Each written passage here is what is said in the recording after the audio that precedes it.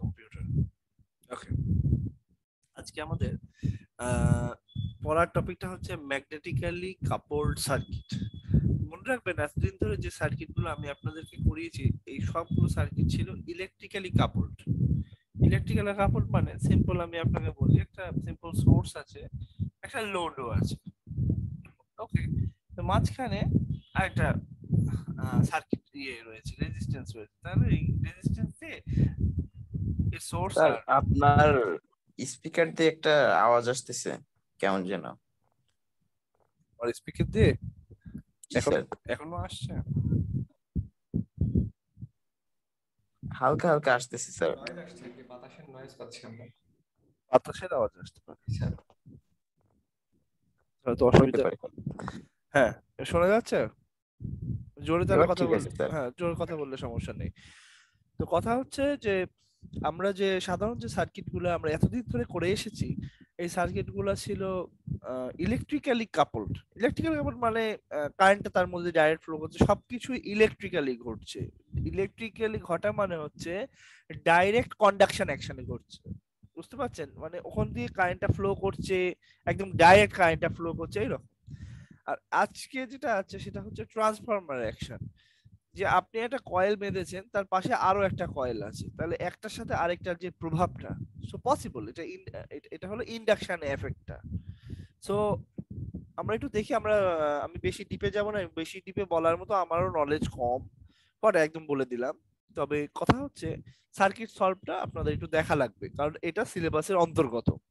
এবং আপনাদের, আমার একটা দোষ আছে, আমরা গত সেমিস্টারে আপনাদের যখন পড়িয়েছিলাম তখন আমি ম্যাগনেটিক সার্কিট আমি আলাদাভাবে পড়াইনি, যার জন্য একটু আমারও একটু কষ্ট হবে। আমি পড়াই দিচ্ছি এখন, আপাতত সার্কিটটা কিভাবে সলভ করতে হয় এটুকু পেলা দেন। বাদ বাকি যে বেসিক গুলো আছে আমি ওগুলো সাপোর্টটা দিয়ে দেবো ইনশাআল্লাহ অতি শীঘ্রই। তো এখন চলেন আমরা হালকা পাতলা যে জিনিসগুলো আছে সেগুলো একটু দেখি। তো এখন কথা হচ্ছে যে আমরা এই কদিন ধরে যে ইন্ডাকটেন্সটা নিয়ে কথা বলছিলাম, যে একটা কয়েল আছে জাস্ট, সেখানে ইন্ডাকটেন্স ফর্মেশন হয়, এটা ছিল সেলফ ইন্ডাকটেন্স বলে এটাকে। ঠিক আছে, কি বলে Parvez, Asif? Self inductance. Self self induction.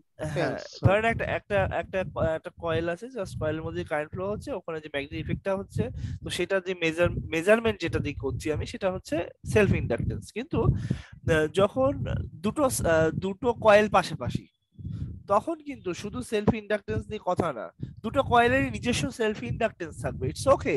কিন্তু দুইজন আবার, একজন আবার আরেকজনের উপর প্রভাব ফেলতে চাইবে, এই প্রভাবটাকে মেজার করা হয় মিউচুয়াল ইন্ডাকটেন্স দিয়ে। কথাটা বোঝা যাচ্ছে? এখন আরো একটা টার্ম আসছে, সেটা হলো মিউচুয়াল ইন্ডাকটেন্স। মিউচুয়াল ইন্ডাকটেন্সটা হচ্ছে একটা মেজারমেন্ট যেটা কোনো একটা কারেন্ট ক্যারিং কয়েল তার পাশের কারেন্ট ক্যারিং কয়েলটাকে ম্যাগনেটিক্যালি এফেক্ট করে। ম্যাগনেটিক্যালি এফেক্ট করা মানে আলটিমেটলি ওর কারেন্টটাকে বাধা দিয়ে ফেলে, এবং ওটা যখন মডেল আমরা করতে যাব তখন ভোল্টেজ সোর্স হিসেবে মডেল হবে।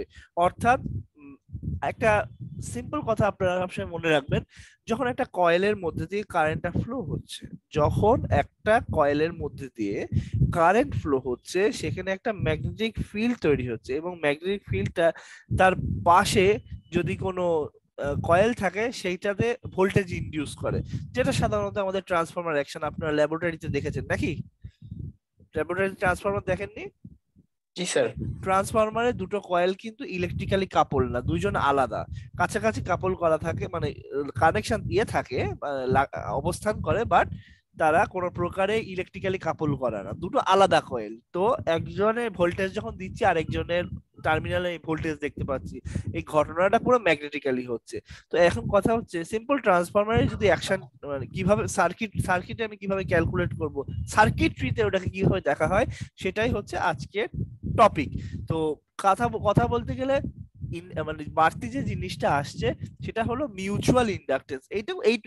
এটা নতুন জিনিস, এটাকে নিয়ে একটু ডিল করতে হবে। এখানে থিওরিটিক্যাল জিনিস আছে, থিওরিটিক্যাল জিনিস আমি একটু আগে পড়ে উঠতে পারিনি, আমি আরেকটা বই দেখে পড়ছিলাম, যার জন্য এই বইকে আমি ম্যাচ করাতে পারবো না, তাও আমি একটু হালকা আপনাকে টাচ দিতে পারবো, এটা আপনি একটু দেখেন এখানে।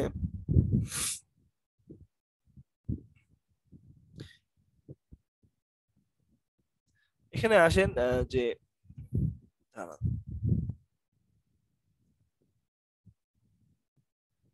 আপনারা এই সূত্রটা জানেন, দেখেন তো, v equal to L DI DT. G sir জানি। এইটা জানেন তো। আবার আবার এলটা হচ্ছে কি, এলটা হচ্ছে ইন্ডাকটেন্স, আর ডিআইডিটি মানে হলো চেঞ্জ অফ কারেন্ট।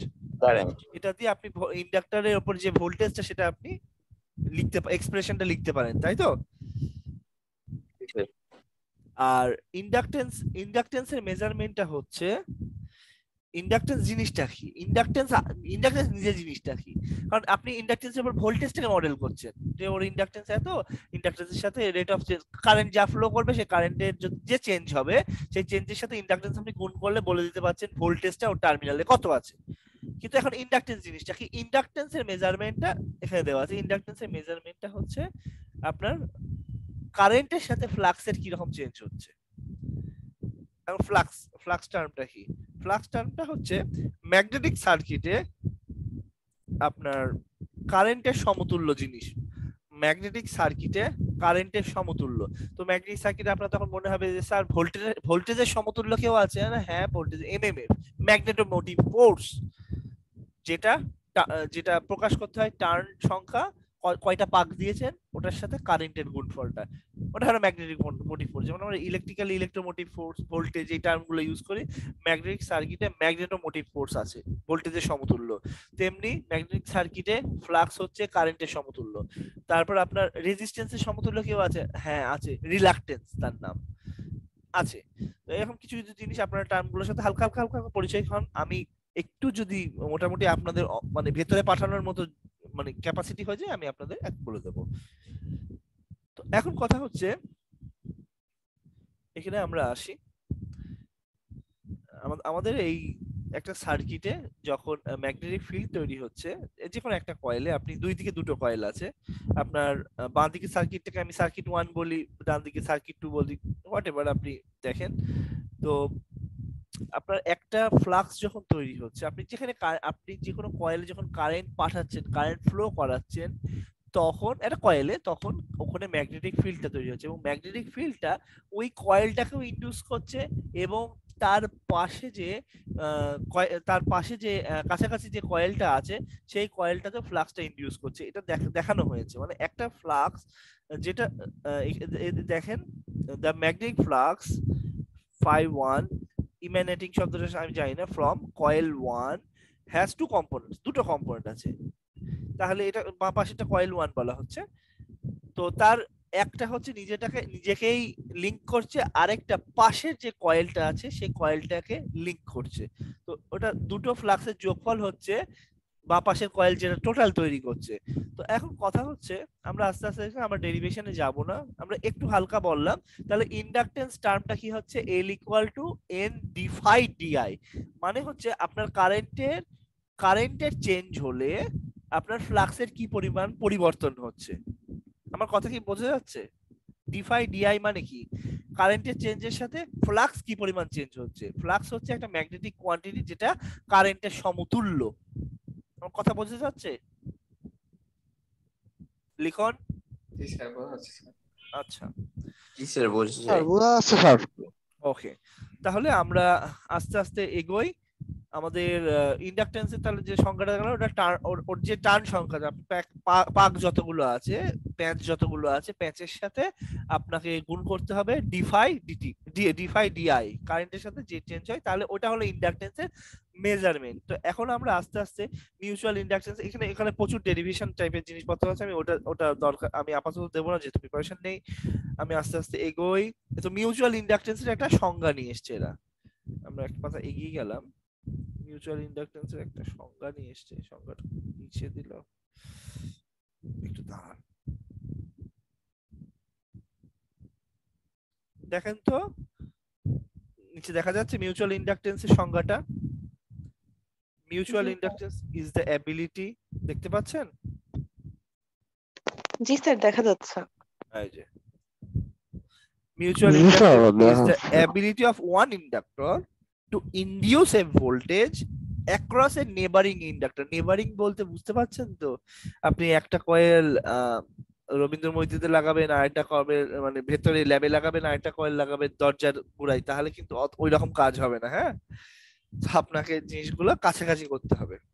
তো এটা যখন আমরা ট্রান্সফরমার বানানো হয়, তখন দেখা যায় ওই একটা করেই উপরেই একটা কয়েল দেওয়া হয়, তার নিচে আরেকটা কয়েল দেওয়া হয়, এবার এই স্টাইল করে। তো আপনারা যদি দেখতে চান, আমি এই মুহূর্তে অনেক কিছুই ঘরের বাইরে, যাই হোক। তো সাধারণ সেলফ ইন্ডাকটেন্স যখন মেজার করা হয়, এটা যেমন হেনরি এটার ইউনিট, ঠিক তেমনি মিউচুয়াল ইন্ডাকটেন্স এর ইউনিটটা হচ্ছে হেনরি। মানে মিউচুয়াল ইন্ডাকটেন্স জিনিসটা আপনি চিন্তা করেন, একটা সার্কিট আরেকটা সার্কিটকে ডিস্টার্ব করছে, কথাটা তাই না? তাই তো নাকি? একটা সার্কিট আরেকটা সার্কিটকে ডিস্টার্ব করছে, কথাটা কি ঠিক আছে? জি স্যার। হবে। ধর দুটো পাশাপাশি সার্কিট, দুটোতেই সোর্স আছে, এবং দুটো ট্রান্সফরমার দিয়ে কাপল করা। ট্রান্সফরমার দিয়ে কাপল মানে ম্যাগনেটিক্যালি কাপল। তো দুটো দুদিকেই কারেন্ট ফ্লো হচ্ছে ন্যাচারালি, ইটস ওকে, কিন্তু দুইজন ইম্প্যাক্ট ফেলবে, করবেই। তো আমরা আস্তে আস্তে যাই। তো মিউচুয়াল ইন্ডাকটেন্সের সংজ্ঞাটা আপনারা লিখেছিলেন, আপনারা এই সংজ্ঞাটা দেখবেন। হ্যাঁ, মিউচুয়াল ইন্ডাকটেন্সের সংজ্ঞাটা আমি দিলাম। হ্যাঁ, মিউচুয়াল এটা এটা স্ক্রিনশট নিয়ে রাখ স্যার একটু। মিউচুয়াল ইন্ডাকটেন্সের সংজ্ঞাটা আপনার লাগবে। এবং আরো একটা কথা বলি, জি স্যার, বুঝতে পারছি। হ্যাঁ, ম্যাগনেটিক্যালি কাপল সার্কিটের মানে সুবিধা, সিম্পল ট্রান্সফরমার অ্যাকশন দিয়ে আমরা যখন বলতে যাব, দেখেন ট্রান্সফরমার কি করে, ট্রান্সফরমারের সহজ অ্যাকশন হচ্ছে ভোল্টেজ আপ করা, ভোল্টেজ ডাউন করা, তাই না? ভোল্টেজ আপ করা, একটা ডাউন করা, এটা একটা ট্রান্সফরমার একটা অ্যাপ্লিকেশন। আরো অ্যাপ্লিকেশন আছে এগুলোর, ইম্পিডেন্স ম্যাচিং টাইপের অ্যাপ্লিকেশন আছে, আর কমিউনিকেশনে প্রচুর পরিমাণে অ্যাপ্লিকেশন আছে। তো মনে রাখবেন সবসময় যে এই ম্যাগনেটিক্যালি কাপল করেই কিন্তু পাওয়ারটাকে ট্রান্সমিট করা হয়। ট্রান্সমিট আপনার পরিষ্কার যে আপনি একটা অনেকটা বড় পাওয়ার এক জায়গা থেকে আরেক জায়গায় নিতে চাচ্ছেন, কিন্তু আপনার ভোল্টেজের সংকট হচ্ছে। আমাদের যেমন ট্রান্সমিশন লাইনে যে ভোল্টেজটা ব্যবহার করা এই ভোল্টেজটা অনেক হাই, এবং এই ভোল্টেজটা অনেক হাই কেন হাই, এটার প্রশ্ন খুব সহজে আমি আপনাকে বলবো। ট্রান্সমিশন লাইনে যদি আপনি ভোল্টেজ অল্প করে বেশি পাওয়ার ট্রান্সফার করতে চান, তখন কিন্তু আপনার কারেন্ট বেড়ে যাবে। আপনারা জানেন পাওয়ার মানে ভোল্টেজ আর কারেন্টের গুণফল, তাই না? মানে সহজ ভাষায় পাওয়ার মানে কি, ভোল্টেজ আর কারেন্টের গুণফল। তো একটা ভালো অ্যামাউন্টের পাওয়ার পাঠাতে গেলে আপনাকে হয় ভোল্টেজ বড় করতে হবে, নয় কারেন্ট বড় করতে হবে। কারেন্ট বড় করলে সমস্যা আছে, কারেন্ট বড় করলে সমস্যা হচ্ছে তারে আই স্কোয়ার আর লস, এটা সবসময় মনে রাখবেন, আই স্কোয়ার আর লস। মানে তারের যে রেজিস্ট্যান্স থাকে, সেই রেজিস্ট্যান্সের মধ্যে যখন মোটা অ্যামাউন্টের কারেন্ট যায়, সেই সময় আপনার তারেই লসটা প্রচুর পরিমাণ লস হয়। তাই ভোল্টেজটা বড় করলে এই সমস্যাটা হয় না। আমার কথা কি একটু একটু বোঝা যায়? জি স্যার। ওকে। তো এখন ম্যাগনেটিক্যালি কাপল সার্কিট যে আপনার শুধু সার্কিট এখন করছেন তা না, আপনি শিখতেই থাকবেন মেশিনের। এটা হলো বেসমেন্ট, এই সাবজেক্টটা ইলেকট্রিক্যাল মেশিনের বেসমেন্ট। তো আমরা এখানে কিছু কম্পিউটেশনের আছে, যে একটু দেখে নেন। ধরেন দুটো কয়েল আছে, খুব ভালো করে দেখেন, এরা সিরিজে লাগিয়েছে। ওকে, L1 আর L2, দুটো দুটো ইন্ডাক্টর আপনি ধরে নিতে পারেন, কিন্তু তাদের মধ্যে একটা রিলেশনশিপ আছে, তারা কাছাকাছি লাগিয়েছে, তো এবং সিরিজে লাগিয়েছে। ওকে, তাহলে এখন কারেন্টটা ফ্লো হচ্ছে। তো L1 আর L2 এই দুটো ইন্ডাকটেন্স মানে এই সার্কিটটা টোটাল ইন্ডাকটেন্স কত হবে সেটার একটা মেজারমেন্ট ডান পাশে দেখানো হয়েছে। তো এখানে একটা ডট কনভেনশন দিয়ে দেখানো হয়েছে, যে কারেন্টটা যখন ঢুকছে বাঁ দিকে ডট কনভেনশন আছে, এরও বাঁ দিকে ডট আছে, আবার L2রও বাঁ দিকে ডট আছে। অ্যাজ তাদের দুদিকে বাঁ পাশে ডট আছে, সেহেতু আপনার যখন টোটাল ইন্ডাকটেন্সটা আপনি লিখবেন, তখন দুইজন প্লাস দুইজনের মিউচুয়াল ইন্ডাকটেন্সের যোগফল। তো L1 plus L2 plus 2M, তাহলে বিয়োগফল হতে পারে কি কখনো? এটাও পসিবল, যদি আপনি কিভাবে পসিবল স্যার? পসিবলটা হচ্ছে ক্যালকুলেশনটা বলছি, ক্যালকুলেশনটা আপনি যখন সার্কিট নিয়ে ডিল করবেন তখন লাগবে। হ্যাঁ, আপনি চিন্তা করেন L1 L2 মিটে গেল। কিন্তু দুইজনের মধ্যে যদি কোনো রিলেশনশিপ না থাকে কোনো সমস্যা নেই, ঠিক আছে। কিন্তু দুটো কয়েল যদি একই জায়গায় কাছাকাছি থাকে তাহলে কি হবে? ইম্প্যাক্ট ফেলবে না? L2 জি L1 স্যার। এর উপর ইম্প্যাক্ট, এর কারেন্টের উপর ইম্প্যাক্ট ফেলবে। তো তখন মেজারমেন্টটা এই মিউচুয়াল ইন্ডাকটেন্সের উপর এর প্রভাব ফেলছে। তো মেজারমেন্টটা হবে +2m অ্যাড হয়ে যাবে। আর নিচের যে সার্কিটটা আছে সেটা দেখেন ডট কনভেনশন, মানে কারেন্ট যখন ঢুকছে এই L1 এর বাঁ পাশে ডট কনভেনশন, আর L2 এর আবার ডান পাশে কনভেনশন। এটা হলো প্যাচটা উল্টো প্যাচ আছে, পরিষ্কার কথা। একটা একটা একরকম প্যাচ দিল আর পরেরটা আরেক রকম প্যাচ দিয়েছে, তো এইসব কারণে হয়। তো এটার ক্ষেত্রে বিয়োগ হয়ে যাচ্ছে। তো আমরা আস্তে আস্তে আস্তে আস্তে এগোই, জিনিসটা ক্যালকুলেশনটা দেখবো, কোনো সমস্যা নেই, খুব কঠিন লাগবে না ইনশাআল্লাহ। ডট কনভেনশনে কিছু সামারি আছে, এখানে সামারি আছে, দাঁড়ান। ডট কনভেনশনে কিছু সামারি, আচ্ছা একটু মডেলিং আছে। মডেলিংটা আপনারা একটু দেখেন। দুটো কয়েল পাশাপাশি আছে, আপনারা দেখতে পাচ্ছেন? জি একটা স্যার। একটা L1 একজনের ইন্ডাকটেন্স, আরেকজনের ইন্ডাকটেন্স হচ্ছে L2। এখন L1 যে ইন্ডাকটেন্স তার মধ্যে দিয়ে I1 কারেন্ট ফ্লো করছে এবং ডিরেকশনটা দেখতে পাচ্ছেন, ডিরেকশনটা উপর থেকে নিচে নামছে। আর L2 এর কারেন্ট ডিরেকশনটা নিচ থেকে কি নিচ থেকে উপরে উঠছে, মানে এইভাবে নিচ থেকে উপরের দিকে যাচ্ছে, এরকম ডিরেকশনটা। ঠিক আছে, তাহলে এদের যে মডেল, সার্কিটের যে মডেলটা, আপনি মডেলটা করবেন কি করে? সেটার জন্য আপনাকে একটু বেগ পেতে হবে। সাধারণ ভাবে আপনি যেহেতু ইন্ডাকটেন্স আছে, তাহলে যদি একজনের সাথে একজনের প্রভাব নাও থাকতো, তাহলে আপনি এটা লিখতেন না, প্রথমটা উপরেরটা J⍵L1 লিখতেন না? এমনি তো লেখার কথা। জি স্যার। আচ্ছা এখানে, আচ্ছা ঠিক আছে, এখানে J⍵L1, কারণ কারণ আপনি জানেন ইন্ডাকটেন্সের যে ইম্পিডেন্স, ইন্ডাকটেন্স জনিত ইম্পিডেন্স, সেটা এইভাবে লিখতে হয়। কিন্তু কথা হচ্ছে যে দুটো সার্কিটে কারেন্ট ফ্লো হচ্ছে, তো কারেন্টের তো একটা মেজারমেন্ট আসবে। কারণ এখানে I2 কারেন্ট ফ্লো হচ্ছে, এখানে মানে পাশের ইন্ডাকটেন্সে I2 কারেন্ট ফ্লো, I2 কারেন্টের প্রভাব এই L1 যে জায়গায় আছে সেখানে সিরিজে এই সার্কিটের সাথে প্রভাবটা পড়বে। তো সেটার জন্য একটা ডিপেন্ডেন্ট সোর্স দিয়ে মডেল করতে হয়। আমার কথা বুঝতে পারছেন? এই সোর্সটা সার্কিট, আমি যদি বাঁ দিকটাকে সার্কিট 1 এর অন্তর্গত বলি আর ডান দিকটাকে সার্কিট 2 এর অন্তর্গত বলি, তো সার্কিট 1 এর অন্তর্গত যে পার্টটুকু আছে এখানে এখানে একটা ডিপেন্ডেন্ট সোর্স দিয়ে আপনাকে মডেল করতে হচ্ছে। বিকজ ডান দিকের যে I2 যে সার্কিটটা ফ্লো করছে, তখন সেখান দিয়ে ইন্ডাকটেন্সের প্রভাবে এখানে একটা ভোল্টেজ সোর্স হিসেবে মডেল হবে।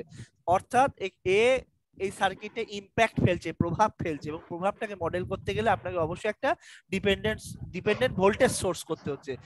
কারেন্ট ডিপেন্ডেন্ট ভোল্টেজ সোর্স, আমার কথা বোঝা যাচ্ছে? Current dependent voltage source.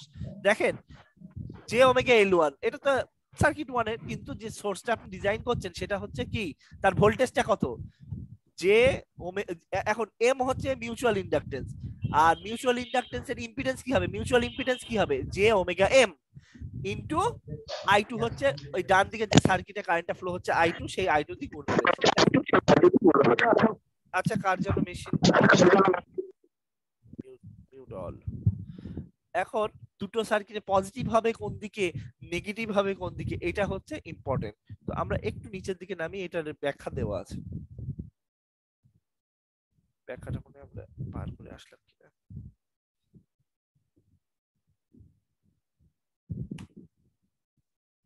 ছোট করি।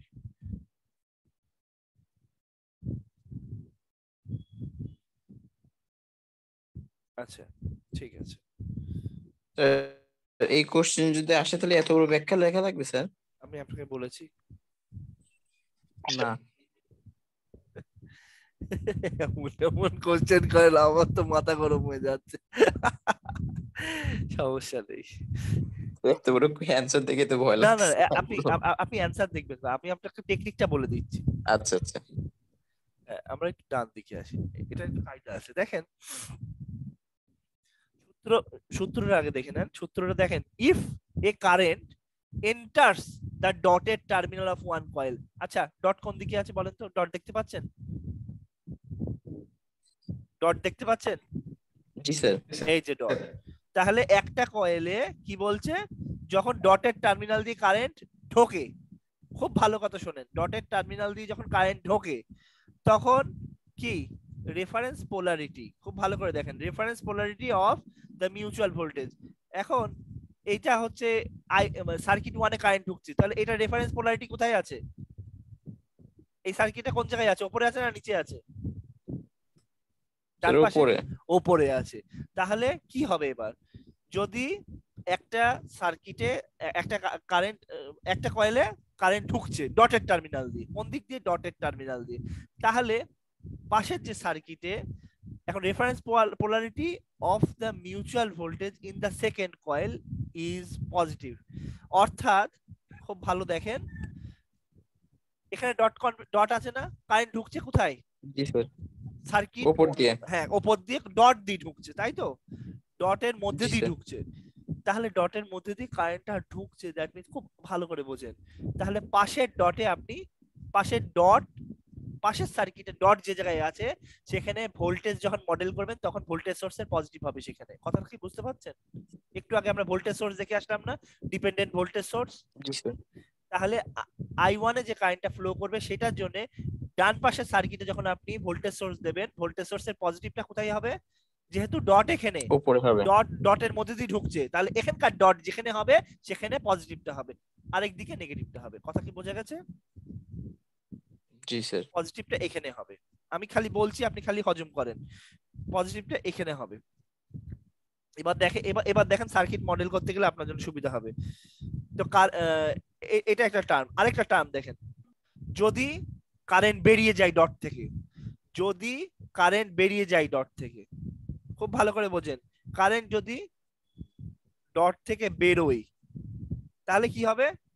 কারেন্ট যদি ডট থেকে বেরোয় তাহলে নেগেটিভ হবে, তাই তো? সেকেন্ড কয়েলে যখন ডট পাবেন তখন নেগেটিভ দেবেন, ভোল্টেজটা ওই জায়গাটা নেগেটিভ নেগেটিভ হবে। হবে। বেরোলে নেগেটিভ, ঢুকলে পাশের সার্কিটে ডট যেখানেই পজিটিভ। থাকবে সেখানে পজিটিভ, মানে ডটকে যেখানে খুঁজে পাবে সেখানে পজিটিভ। কথা কি তাই? বুঝতে পারছেন? জি স্যার।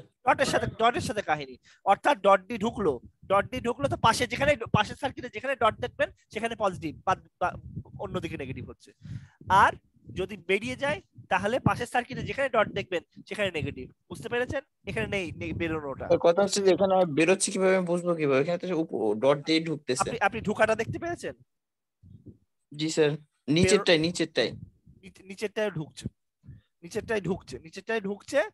এইবার এটা দেখেন, এটা একটু দেখেন তো ভালো করে বুঝতে পারেন কিনা। ঢুকলে কি পজিটিভ না? পজিটিভ। ঢুকলে পজিটিভ তো। এখন কথা জি হচ্ছে স্যার। এই পাশের যে সার্কিটটাই ইয়ে কোন দিকে, তাহলে কোথায় পজিটিভ হবে? পজিটিভ উপরে হবে, ডটের সোজা। ডটের জায়গায় পজিটিভ হবে। ডট কোথায়? ডট নিচে। তাহলে পজিটিভটা এইদিকে হবে। স্যার ওখানে তো নেগেটিভ দেওয়া। ভোল্টেজটা কি হয়ে গিয়েছে তাহলে? ও আচ্ছা ওইটা তো আচ্ছা। বের হয়ে যাচ্ছে না। না, এখানে বের হয়ে যাওয়ার ছবি এটা না, বের হয়ে যাওয়ার ছবি এটা না।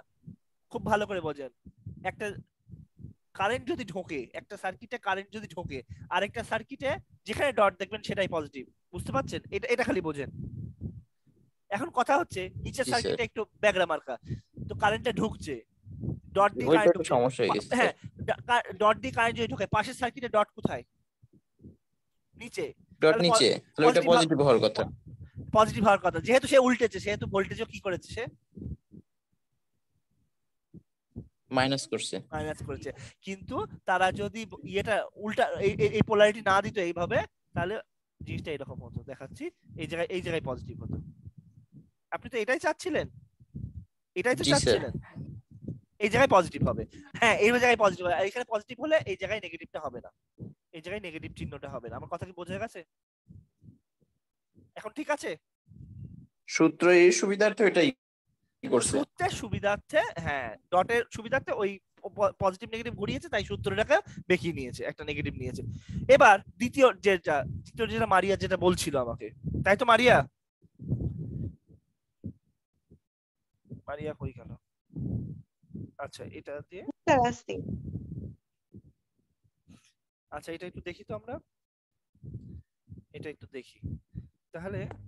আবার এই সার্কিটটাতে কি দেখেন তো, I2 কি ঢুকছে না বেরোচ্ছে?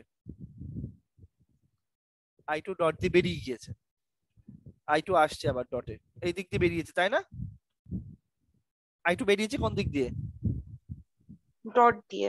ডট দিয়ে বেরিয়ে তারপর আসছে, সার্কুলেট করছে, তাই তো? তো এখন বাঁ পাশের সার্কিটে আসেন। তো এখানে দেখেন ডট দিয়ে বেরোলে কি হবে? যেখানে ডট দেখবেন সেখানে পজিটিভ রেখে ভোল্টেজটা হবে নেগেটিভ, তাই তো? জি স্যার। তাহলে পাশের সার্কিটে দেখেন, পাশের সার্কিটে ডট যেখানে আছে সেখানে কি পজিটিভ নেগেটিভ রেফারেন্সে ভোল্টেজটা কি হবে? ভোল্টেজটা নেগেটিভ। এখন কথা হচ্ছে যখন আপনি মডেল করতে যাচ্ছেন তখন কিন্তু রীতিমতো ডট যেখানে আছে পজিটিভ নেগেটিভ দেবেন, ইটস ওকে, কিন্তু ভোল্টেজটা কি হবে? নেগেটিভ হবে। ভোল্টেজটা নেগেটিভ হবে, হ্যাঁ এটা। তো এখানে নিচেরটা দেখেন তো, নিচেরটা দেখেন তো, কারেন্টটা বের হচ্ছে, তাই তো? I2 বের হচ্ছে, তাই না? জি স্যার। I2, মারিয়া খেয়াল করেন, I2 বের হচ্ছে না, বেরিয়ে আবার ফিরছে, তাই তো? মারিয়া দেখতে পাচ্ছে না? মারিয়া আছে কি? জি স্যার, আমি দেখতে পাচ্ছি। I2 কারেন্টটা বের হচ্ছে, ঠিক আছে। কারেন্ট বেরোলে কি হবে? পাশের সার্কিটে ভোল্টেজ নেগেটিভ, পাশের সার্কিটে ভোল্টেজ নেগেটিভ, তাহলে পাশের সার্কিটে ডট কোথায় আছে? নিচে। পাশের সার্কিটে ডট আছে নিচে। এখন কথা হচ্ছে এখানে পজিটিভ দেওয়ার কথা ছিল, তাই না? ডট যেখানে আছে সেখানে পজিটিভ দিয়ে হিসাব করার কথা ছিল, হিসাব করে এই জায়গায় একটা নেগেটিভ বসানোর কথা ছিল না? জি স্যার। জি উল্টো স্যার। উল্টো করে দিয়েছে, তাহলে তো ঠিক আছে। কিন্তু কথা হচ্ছে যে আমাদের কাছে এটাই সোজা মনে হচ্ছে, ওইটাই উল্টা মনে হচ্ছিল। ওয়ান্ডারফুল। আপনি যেভাবে বোঝেন বুঝলেই হলো, আমার সার্কিট করলেই হলো। চলেন আমরা একটু সার্কিটটা বুঝে আসি। তো একটা ইয়ে দেয়া ছিল, মডেল দেয়া ছিল, দেখেন তো এখন একটু বুঝে যায় কিনা দেখেন তো। এখন এটা বোঝা, পজিটিভ নেগেটিভটা বুঝে যায় কিনা বলেন। আমি একটু বলি, আপনারা অনেস্টলি বলবেন যে বুঝেছেন না বুঝিনি। তো দেখেন L1 এর মধ্যে দিয়ে, L1 এর ডটের মধ্যে দিয়ে কারেন্ট যাচ্ছে, L1 এর ডটটা যেখানে আছে সেখানে কারেন্ট ঢুকছে, তাহলে L2 টা ডিজাইন করে ফেলি আমরা। L1 এর ডটের মধ্যে দিয়ে কারেন্ট ঢুকলে L2 ডট যেখানে আছে সেখানে পজিটিভ হবে না নেগেটিভ হবে? পজিটিভ হবে স্যার। পজিটিভ হবে। আসেন L2 যেখানে ডট আছে, ডট ডট কোথায় ছিল? ডট কোথায় ছিল? ওপরে না? ওপরে জি ডট না? স্যার। তাই ওপরে প্লাস নিচে মাইনাস, ঠিক আছে? জি স্যার। ওপরে প্লাস তাই নিচে মাইনাস। এবার L2 এর মধ্যে দিয়ে কারেন্ট কিন্তু বের হচ্ছে, L2 এবার L2 তে আসেন, L2 কি কারেন্ট বের হচ্ছে না? কারেন্ট বের হচ্ছে না L2 দিয়ে, দেখেন তো। কারেন্টটা বের হচ্ছে, L2 দিয়ে কারেন্ট উপরের দিকে যাচ্ছে, বেরোচ্ছে। L2 দিয়ে বের হচ্ছে, বেরিয়ে আবার ঢুকছে, ওই জায়গায় সার্কুলেট করছে। তাহলে L2 এর মধ্যে দিয়ে যেহেতু কারেন্টটা বেরিয়ে যাচ্ছে, L1 এ ডট যেখানে আছে তাহলে সেখানে পজিটিভ হবে না নেগেটিভ হবে? বেরোলে নেগেটিভ। বেরোলে নেগেটিভ। তাহলে L2 ডট কোথায় আছে? এখানে আছে, ওপরে ডট আছে, তাই নেগেটিভ কোথায় হয়েছে? ওপরে না নিচে? স্যার উপরে। ওপরে।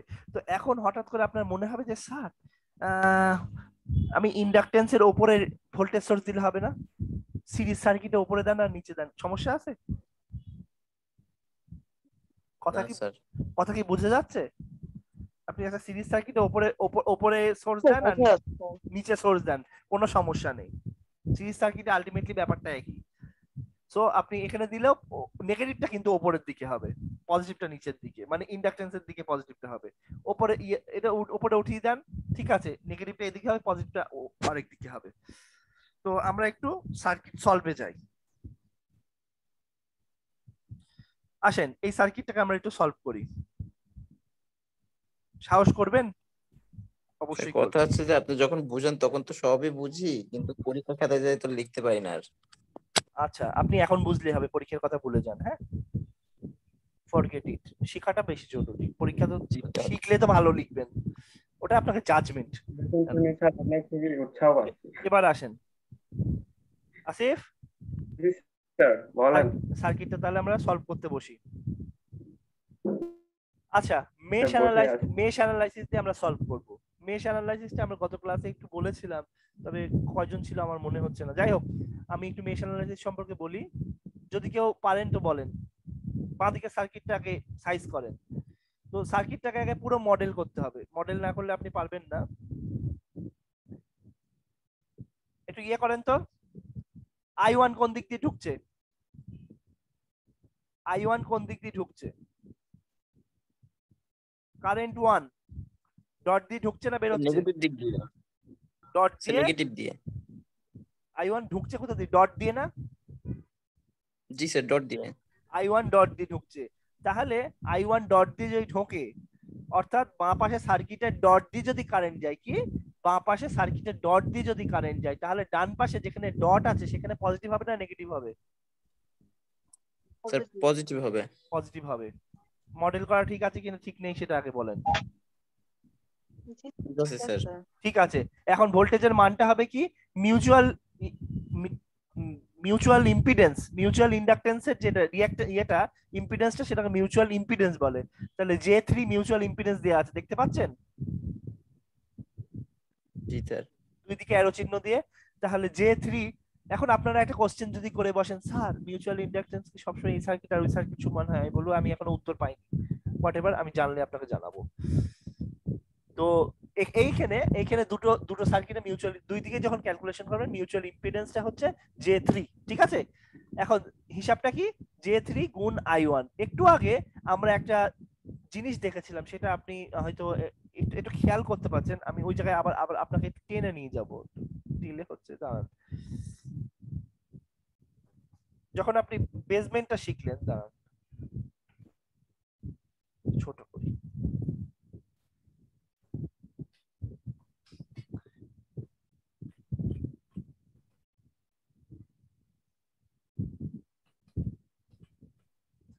আচ্ছা, এখানে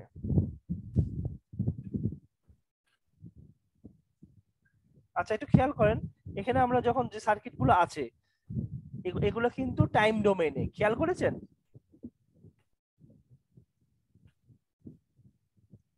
এটা টাইম ডোমেইনে আছে, দেখেছেন? ভোল্টেজটা টাইম ডোমেইনে, এটা খেয়াল করেছেন? স্যার দুইটি। ভোল্টেজটা টাইম ডোমেইনে। কিন্তু আমরা যখন electrical circuit normally circuit theory দিয়ে সলভ করব, তখন কি হবে? ফেজর দিয়ে, তাই তো? তো ডিডিটি এই টার্মটাকে আমরা ওমেগা দিয়ে মডেল করি, যে ওমেগা দিয়ে মডেল করি ডিডিটি টার্মটা, হ্যাঁ, ডিডিটি যে ওমেগা দিয়ে মডেল করি। সো আলটিমেটলি অবস্থাটা এরকম থাকবে না, এই ভোল্টেজটা তখন হয়ে যাবে minus J omega M I2। আমার কথা বোঝা যাচ্ছে? এই জিনিসটা হয়ে যাবে কি, এই যে ভোল্টেজ যেটা দেওয়া আছে এটা হয়ে যাবে minus J omega M I2, বড় হাতের I2, কারণ ফেজর। ছোট হাতের I2 হচ্ছে ইয়ের ক্ষেত্রে টাইম ডোমেইনে। শুনতে পাচ্ছেন আপনারা? জি স্যার। জি স্যার। যেটা দেওয়া আছে সেটা হলো টাইম ডোমেইনে, আপনাকে দেখালো। কিন্তু আমরা যখন সার্কিট সলভ করছি তখন কি অবশ্যই ফেজরে করব। এবার যাই,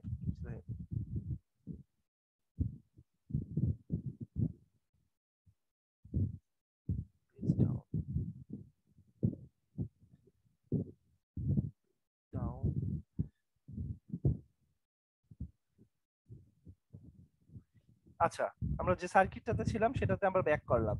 তো এখন বলেন, আমাকে এইটুকু বলেন তো, I2 যে কারেন্টটা ফ্লো হচ্ছে, I2 ইম্প্যাক্টটা প্রথম I1 যেখানে যে সার্কিটটাতে ফ্লো করছে সেটা বলেন তো একটু, বুঝতে পারছেন কিনা?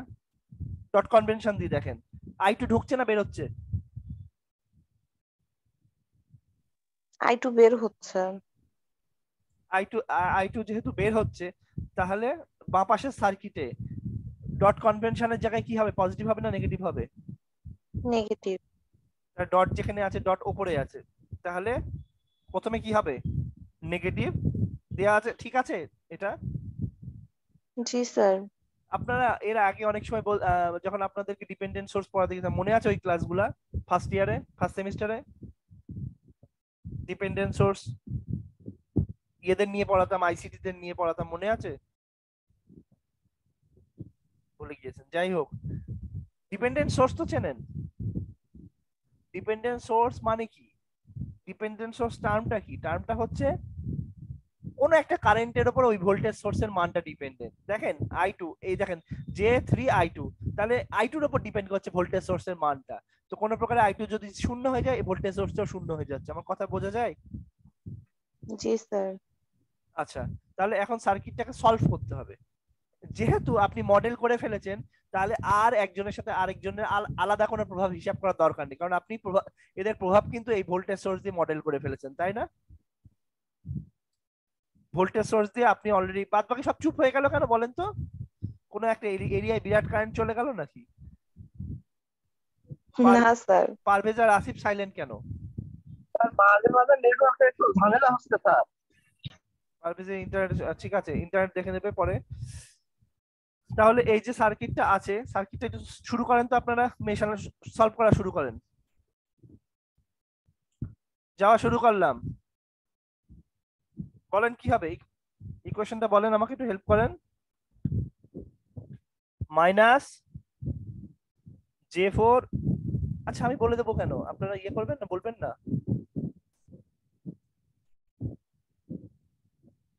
মারিয়া জি স্যার। বলেন। স্যার -J4 J4 তারপর ইনটু I1 I1 তারপর -J5 মাইনাস J5, না মাইনাস J5 হচ্ছে কিভাবে, প্লাস J5। কিন্তু স্যার হবে না, না ডট মাইনাস ছিল যে। ডট ছিল তো, সেটা নিচে ভোল্টেজ সোর্সে মডেল হয়ে গিয়েছে তো, ও ওটা আলাদা হয়ে গিয়েছে, আর ওর সাথে তো কোনো সম্পর্ক জি নেই। স্যার। তাহলে হ্যাঁ, ইম্প্যাক্টটা আলাদা। Plus +J5 into I1। I1। হ্যাঁ, এখানে কখনো ভুল করবেন না, দুটো পাশাপাশি চলছে এমন না কিন্তু, তাদের এই ভোল্টেজ সোর্সটা মডেল করার পরে দুটো সার্কিট এখন ডিকাপলড হিসাব হবে, তাই তো? যেহেতু ভোল্টেজ সোর্স জি স্যার। মডেল করে ফেলেছেন তো এখন ডিকাপল। এখন যদি কেউ যদি বলে এখান দিয়ে J5 এর মধ্যে দিয়ে I1 ও যাচ্ছে I2 ও যাচ্ছে, তাহলে কিন্তু কথাটা কিন্তু তার ভুল। তাহলে J5 I1 তারপরে কি হবে? -J3 I2। Very good, -J3 I2 এখানে হয়ে গিয়েছে। তারপর তারপর তারপরে -12। 12 অ্যাঙ্গেল 0, তারপর তারপর এটা এতটুকুই না? এতটুকুই? তাহলে এটা কি?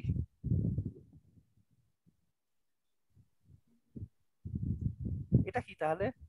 স্যার =0 হবে। আপনার পরীক্ষায় তো এইভাবেই ও করেন। না স্যার, 0 তো হবেই। 0 তো করতেই হবে, ওয়ে নেই। আচ্ছা, ডান পাশের সার্কিটটা সাদাত বলবে আমায়।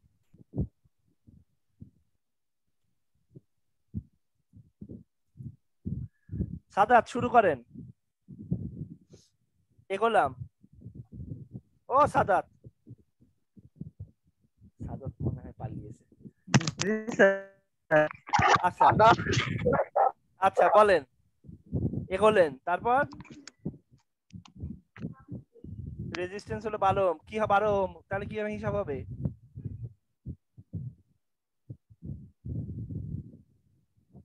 বলেন,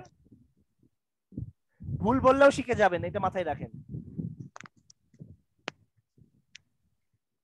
বলেন বলেন বলেন, সাহস করে বলে দেন স্যার।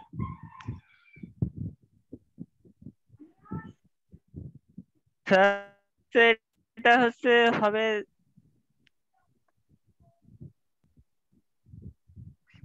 যে +J। বলেন,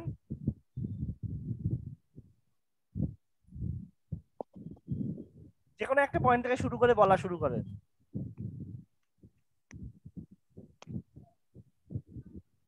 আচ্ছা ঠিক আছে, আমি বলে দিচ্ছি। 12, স্যার +J6। আচ্ছা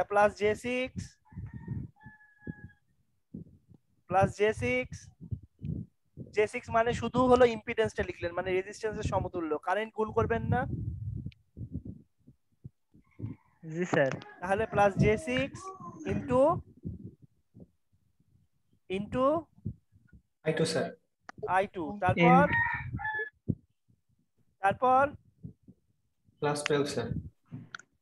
প্লাস 12 কি প্লাস 12 12 আপনি কেভিএল করছেন ভোল্টেজ স্যার বানাবেন ওহম। ওহম লিখলে হবে কেভিএল লিখছেন জি স্যার।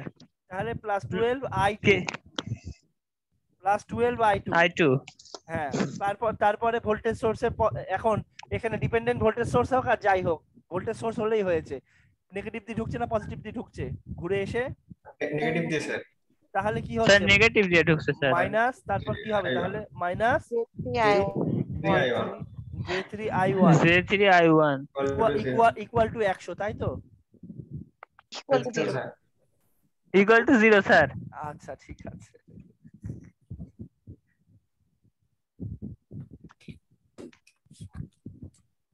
তাহলে এটা যদি আপনার যদি ঠিক থাকে চলেন আমরা একটু নিয়ে যাই এটাকে ওই নিচে নিচে নিয়ে যাই দেখেন তো ঠিক আছে কিনা এটা ভেরিফাই করেন তো দেখেন এটা নিচেরটা দেখেন তো এটার সাথে উপরেরটার সাথে মেলে কিনা খালি জানান কেউ একজন ধরে ধরে কথা বলে বলে মিলান জি স্যার -12 উপরে আছে তারপর মাইনাস J4I1 দেন প্লাস J5I1 তো সবই ঠিক আছে ঠিক আছে তাহলে 2 নাম্বারটা এটাকে ধরে নিয়ে চলে যাই পাশে আনা যাবে না কপি করে নিয়ে চলবে কপি কি করা যায় না মনে হয় ঠিক আছে চলেন এই ইকুয়েশনটাকে খালি একটু মিলাতে হবে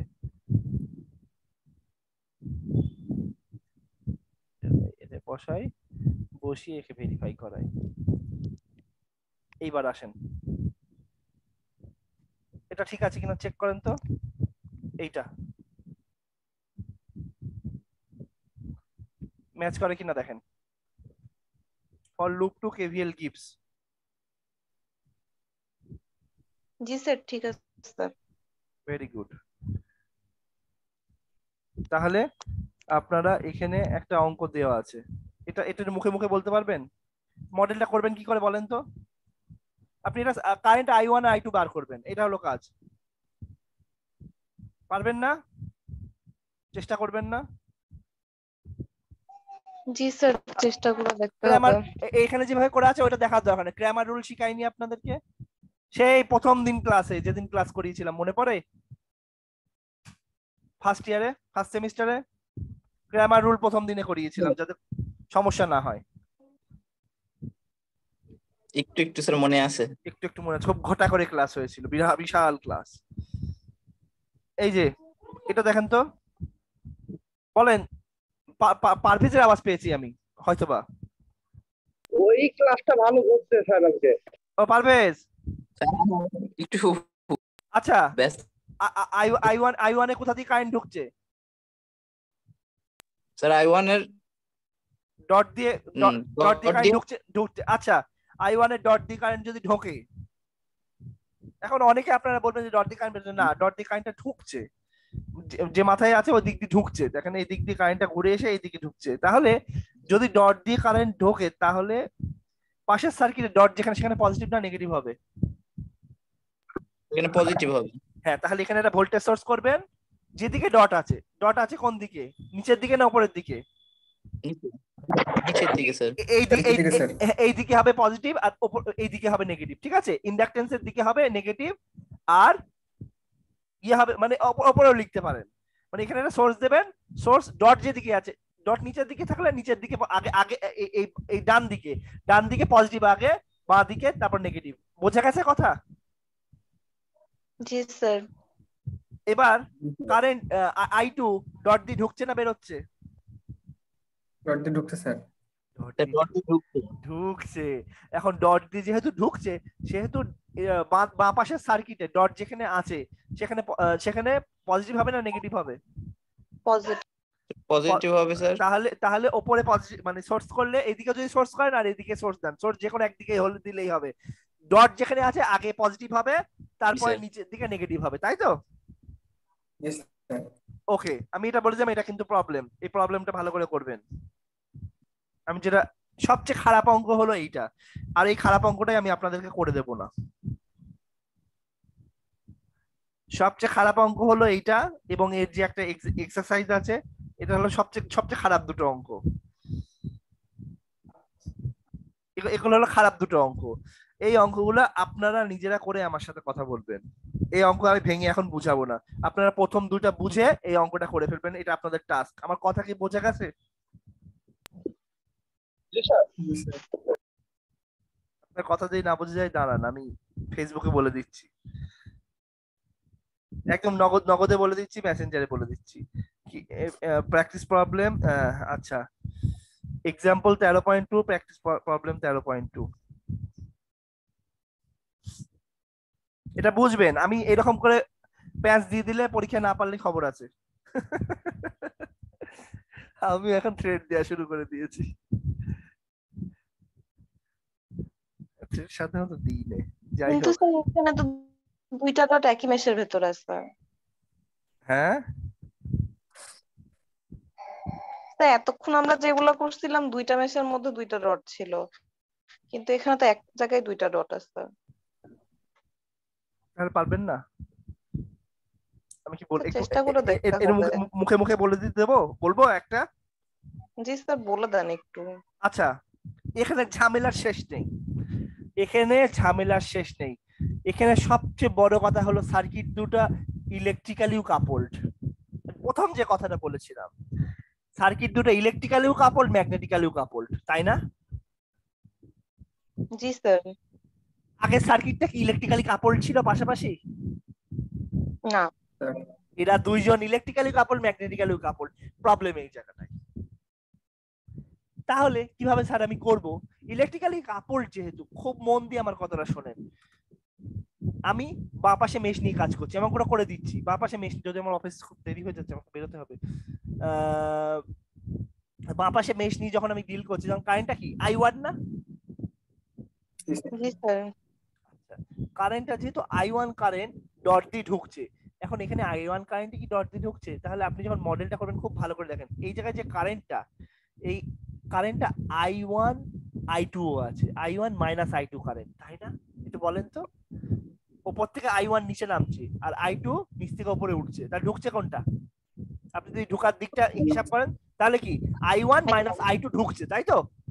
জি স্যার। কাজের কথাই আসেন, আর শুধু I1 কি ঢুকছে তা না, I1 minus I2, minus I2 ঢুকছে।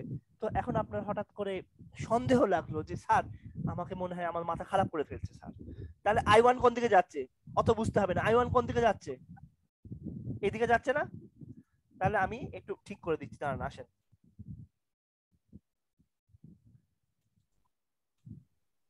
I1 লিখলাম, রেডি করে দিলাম। I1 কোন দিকে যাচ্ছে? দিক দিক ঠিক আছে? দেখেন তো ঠিক আছে দিক? I1 কোন দিকে যাচ্ছে? নোডে ঢুকছে না বের হচ্ছে? ঢুকছে স্যার। নোডে ঢুকছে, দিক দিক ঠিক আছে? জি স্যার। এবার I2 নোডে ঢুকছে, I2 নোডে ঢুকছে না বের হচ্ছে, সেটা আগে বলেন। বেরোচ্ছে। বের হচ্ছে।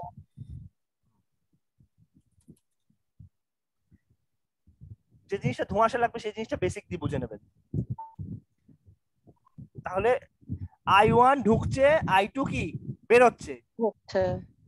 আর এইদিকে কারেন্ট ডট দিয়ে কারেন্ট ঢুকাবেন না বের করবেন, সেটা আপনার ডিসিশন। ঢোকেন, এইভাবে হিসাবটা করেন, ঠিক আছে? ধরেন ডট দিয়ে কারেন্টটা ঢুকছে, তা ডট দিয়ে কি পরিমাণ কারেন্ট ঢুকছে বলেন তো? ডট দিয়ে কি পরিমাণ কারেন্ট ঢুকছে? তাহলে ডটের মধ্যে যে কারেন্ট ঢুকার আমি হিসাব করছি, সেই কারেন্ট, হ্যাঁ আমি কারেন্টটাকে ধরেন আমি I বলে নিচ্ছি, ঠিক আছে, I.1 এরকম করে নাম দিলাম, I.1 এরকম নাম দিলাম, I.1। তাহলে I.1 কি বের হচ্ছে না, এই নিচের দিকে যাচ্ছে, তাই তো? জি স্যার। কিন্তু স্যার এখান থেকে তো স্যার I2 তো স্যার বেরোচ্ছে, তাহলে সেই হিসাবে আমি কি বলছি, I.1টাকে কি আমি চিনি? না আমি তো স্যার চিনি না, I1 আর I2 হিসাবে আসবে, I1 আর I2 এর সাথে রিলেট করতে চাচ্ছি। আমার কথা কি বোঝা যাচ্ছে? আমার উদ্দেশ্য হচ্ছে I1 আর I2 কিভাবে লিখবো, I1 লিখবো না I2 লিখবো, নাকি I2 মাইনাস I1 লিখবো, না I1 মাইনাস I2। এই ধোঁয়াশা থেকে বাঁচার জন্য, এই ধোঁয়াশা থেকে বাঁচার জন্য একটা ডিরেকশনে আসতে চাচ্ছি। এইদিকে একটা কারেন্ট ফ্লো করছে ধরে নিচ্ছি, এবং কারেন্টটাকে ট্রুলি I1 আর I2 ডিরেকশনের সাথে ম্যাচ করাতে চাচ্ছি। আমার কথা কি বোঝা যাচ্ছে? আই ডট, এই জন্য আমি ভেরিয়েবলটা এইদিকে যে কারেন্টটা যাচ্ছে, কত কারেন্ট, পরিমাণটা ডিটেক্ট করার জন্য এই কাজটা করছি। তাহলে এখানে যে নোটটা আছে, এখন I1 ঢুকছে না বেরোচ্ছে? I1 ঢুকছে। ঢুকছে। এখন I2 ও বেরোচ্ছে, দেখেন I2 ও বেরোচ্ছে, I2 ও বেরোচ্ছে, আবার I ডট ও বেরোচ্ছে। তাহলে বেরোনোগুলো যোগ করেন, I ডট প্লাস I2 বেরোচ্ছে ইকুয়াল টু ঢুকছে যে কে, I1। মারিয়া বোঝা যাচ্ছে? বেরোনো যোগ ঢোকা কারেন্ট ইকুয়াল টু বেরোনো কারেন্ট। জি স্যার।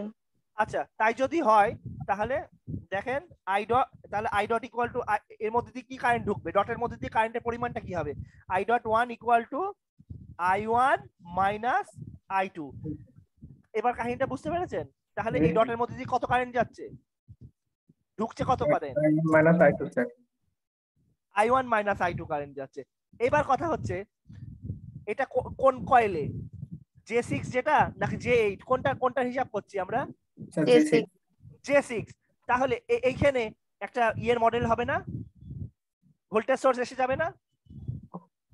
কারেন্ট যদি ঢোকে, খুব এবার এবার এবার একটু কাজের কথাই আসেন, কারেন্ট যদি ডট দিয়ে ঢোকে, তাহলে ডট যেখানে পাশের জায়গায় যেখানে ডট পাবেন সেখানে পজিটিভ হবে না নেগেটিভ হবে?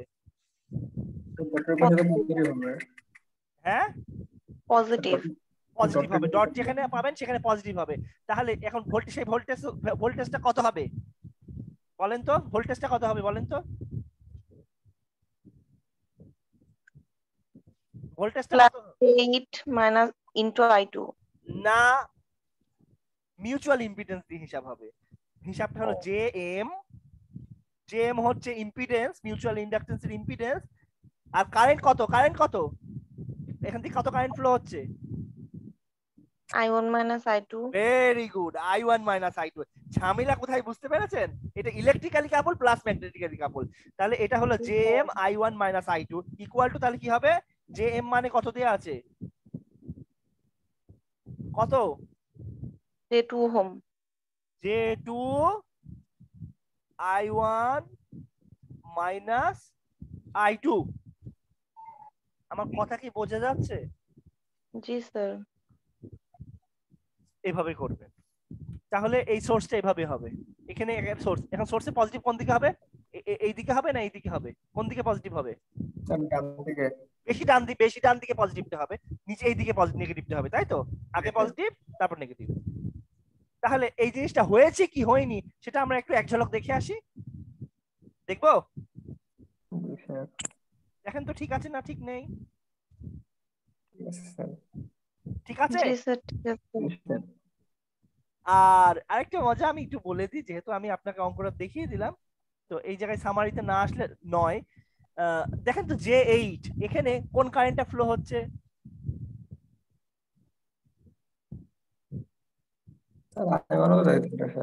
I1 না I2 কোনটা?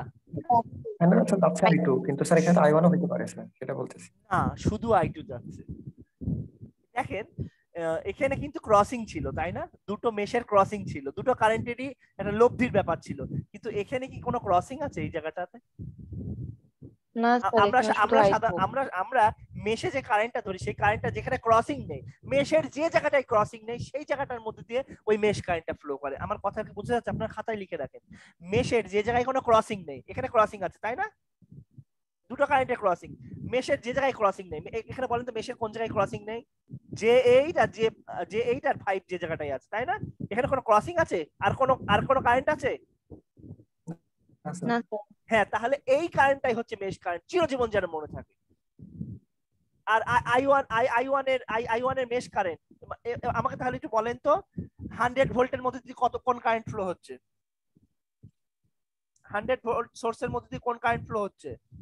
I1। 4 ওহমের মধ্যে দিয়ে কোন কারেন্ট ফ্লো হচ্ছে? I1 sir. মাইনাস J3 এর I1। মধ্যে দিয়ে কোন কারেন্ট ফ্লো হচ্ছে? I1। J6 এর মধ্যে দিয়ে কোন কারেন্ট ফ্লো হচ্ছে? I1 minus I2। হয়ে গেছে। কথা কি বোঝা গেছে? জি স্যার। আর ডান দিকের সার্কিটের ক্ষেত্রে দুইজনই আছে, যে 8ও আছে 5ও আছে, মানে যে 8 আর 5 এটা I2, কিন্তু মাঝখানে একটা দুইজনের সাথে ইয়ে হয়ে যাচ্ছে। তাহলে ডান দিকে যে 8 এর মধ্যে দিয়ে কারেন্ট কত যাচ্ছে বলেন? I2। এখন কথা হচ্ছে যখন মডেল করবেন তখন মিউচুয়াল ইম্পিডেন্স দিয়ে ভোল্টেজ সোর্সের মডেল হবে, তাই তো? ওই যে সাধারণ ইন্ডাকটেন্স দিয়ে করবেন না, হ্যাঁ, সাধারণ ইম্পিডেন্স দিয়ে করবেন না, মিউচুয়াল ইম্পিডেন্স দিয়ে করবেন। স্যার সাধারণ ইম্পিডেন্সটা কি হিসাবে হবে না? সাধারণ ইম্পিডেন্সটা ওই সার্কিটের নিজস্ব জিনিস, আর মিউচুয়াল ইম্পিডেন্স যখন ভোল্টেজ সোর্স মডেল করবেন তখন লাগবে, বুঝতে পারছেন? ভোল্টেজ সোর্স মডেল করতে গিয়ে মিউচুয়াল ইম্পিডেন্স হচ্ছে একজন আরেকজনেরকে কতটা ডিস্টার্ব করছে, তাই তো?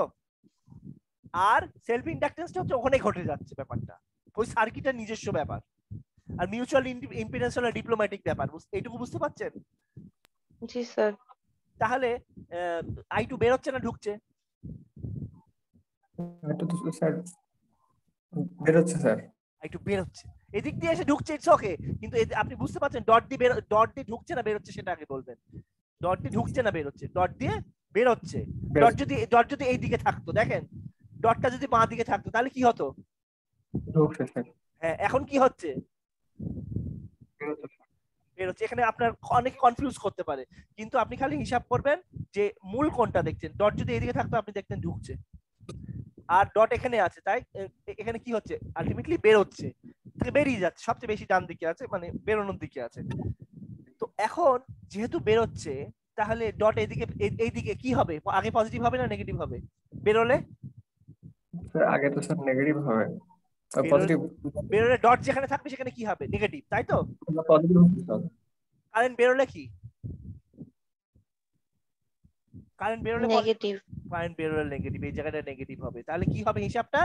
J2I2, আর উপরে হবে নেগেটিভ, মানে উপরে মানে নোডের কাছে নেগেটিভ হবে।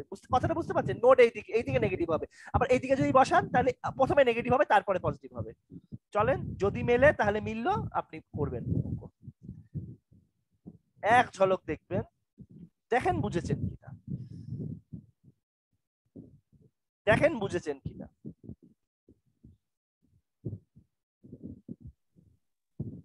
জি স্যার ঠিকই আছে।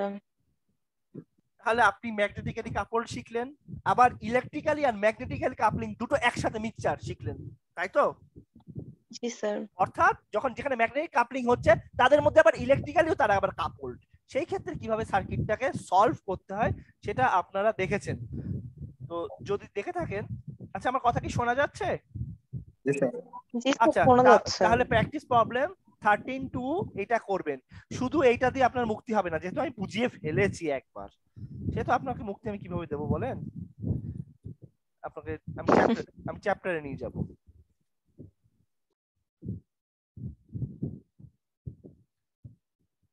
এই যে এগুলো বেশি বেশি বেশি ঝামেলায় যাওয়ার দরকার নেই, হালকা লাইট যেগুলো আছে সেগুলো দেখেন পারেন কিনা, লেখেন। স্যার এগুলো কি সার্কিট নাকি অন্য কিছু? এগুলো হলো ওই কি বলে ইংলিশ ফিল্মের, কি বলে হাল্ক বা কি বলে, স্যার এগুলো সব অ্যাকশন। এগুলো রোবট, দেখে তো মাথা ঘুরতেছে স্যার। হ্যাঁ 13-7 চ্যাপ্টার। এবার চ্যাপ্টারে যান 13-7। দাঁড়ান, আপনাদেরকে এভাবে বললে তো কাজ হয় না, জায়গা মতো বলি। এক্সাম্পল, স্যার কালকে থিওরি সাজেশনের ছবিটা দেয়া হয়নি। থিওরি সাজেশন ভিডিওতে আছে। জি sir. Example practice problem, practice problem 13.2 এটা দেখবেন। এবার চ্যাপ্টার। স্যার আজকে ল্যাব রিপোর্ট আর হচ্ছে কি অ্যাসাইনমেন্টের এগুলো একটু নিয়মটা দেখাই দিন স্যার। আমার এই মুহূর্তে সময় নেই, আমি ক্যাম্পাসে যাব। 13.7, 13.8, 13.7 করবেন। 13.7 এর উত্তর আপনি পাবেন, বইয়ে আছে। 13.7, 13.9, 13.9, 13.10, 13.7, 13.9, 13.9 আচ্ছা 1311 পারবেন এই 1311 পারবেন না 1311 পারবেন না স্যার করে দেখতে হবে। আপনি খুব ভালো করে দেখেন আইএস কিসে দেয়া আছে টাইম ডোমেন না ফেজরে টাইম ডোমেন না ফেজরে কোনটা টাইম ডোমেনে তাহলে কি হবে 4 অ্যাঙ্গেল 0 তাই তো 4 অ্যাঙ্গেল হবে 0 জিরো। সুপার আচ্ছা আর ডান দিকে সার্কিটে কি হচ্ছে এইদিকে ভিএস কত ভিএস কিসে দেয়া আছে টাইম ডোমেনে না ফেজরে টাইম ডোমেইন তো দাও স্যার তাহলে কি হবে ফেজরে ক্যালকুলেশন যখন করবেন ফেজরে কি হবে 110 অ্যাঙ্গেল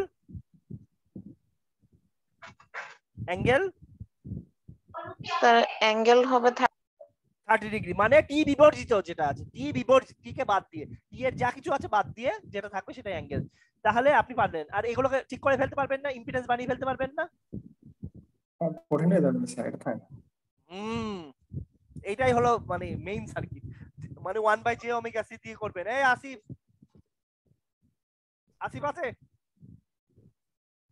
আসিফ আছে বাট কি করতেছে আল্লাহ জানে। আচ্ছা এই 12 মাইক্রোফ্যারাড পারবে না 12 মাইক্রোফ্যারাড কি ইম্পিডেন্স বানাতে স্যার চেষ্টা করব sir 1/j omega C 1/j omega C j omega l এভাবে বানাবেন জানেন না এগুলা জি স্যার এইভাবে বানিয়ে পুরো সার্কিট ঠিক করবেন পরীক্ষা কিন্তু দেব কিন্তু এই ধরনের অঙ্ক স্যার স্যার স্যার একটা অঙ্ক করতেই তো টাইম শেষ হয়ে যাবে। আপনি লিখেন আরে একটা অঙ্ক যদি 10 মার্কের দিই তাহলে কি হবে আপনি করেন তো আমি আপনাকে করতে বলেছি আপনি কোনো কথা না বলে করে ফেলবেন জি স্যার। স্যার না পারলে সলভ করে দিন স্যার এটা অবভিয়াসলি সলভ করে দেব ইনশাআল্লাহ স্যার মারি আপু সলভ করে দেবে সমস্যা নাই। পারভেজ বলেছে পারে আমি পারভেজের এই কাছে 13 যাচ্ছি 13 নেন না 13 13 নিতে হবে না ওইটুকু নেন ওকে অ্যাটেন্ডেন্স আহা